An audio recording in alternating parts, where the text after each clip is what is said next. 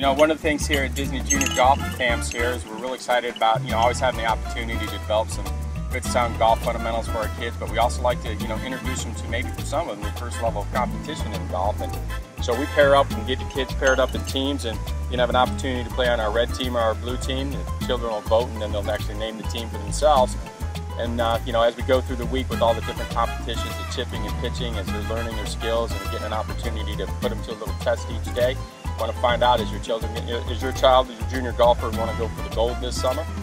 They'll have that opportunity on the last day of the camp. We have a medal ceremony, and we find out who is our gold medal winners for the camp for the week of the camp.